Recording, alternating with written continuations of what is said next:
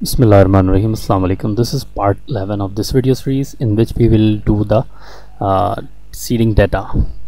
So this is the code which we had done with in the part 4. We created the data context in the part 4.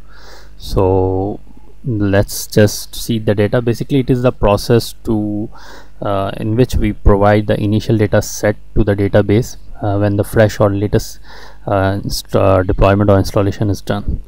So let's do the further code. I just added one line of the code on the line 15, comment context seed dot seed data, and I provided that object comment. I already had done with this kind of code, but the few lines were remaining, so I'm completing this. Let's just run this. Okay, actually the IIS is not working right now. Okay, let's just check. Right, basically it was running on port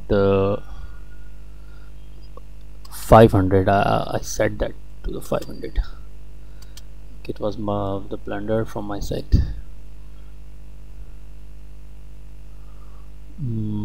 Right, it's working.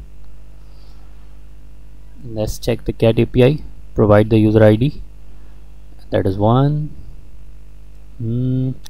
Let's just check the response.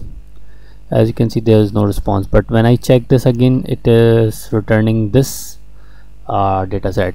So where this is coming from, we didn't post anything, so this is coming from that initial data set which we provided in the configuration. So this is called the data set.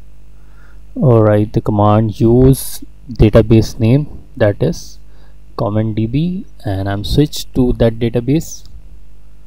Now I'll look for the records that I seeded in the configuration. So that's all for this video. So I hope you like this, and please stay tuned and subscribe to my channel. See you in the next video. Till then, take care. Allah Hafiz.